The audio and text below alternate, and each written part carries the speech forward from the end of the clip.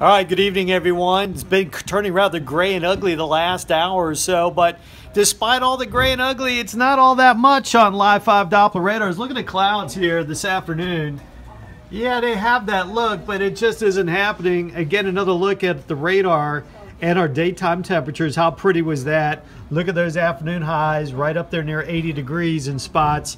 And again, just a few scattered showers out to the north. So here's how we take the forecast. We push it ahead by saying that we have shower possibilities, but really the big story here from now on, at least until the weekend, is the cooler temperatures. So cooler tomorrow, partly cloudy skies, breezy and cool on Friday. Temperatures only in the low to mid 60s. Then we turn it all the way around. Look at that, 80-ish Saturday and Sunday, about the mid 70s on Monday, and then we cool it back down next week. No major threats of rain over the next 7 days, although there could be some pretty good showers around by Monday afternoon, mainly in Georgia.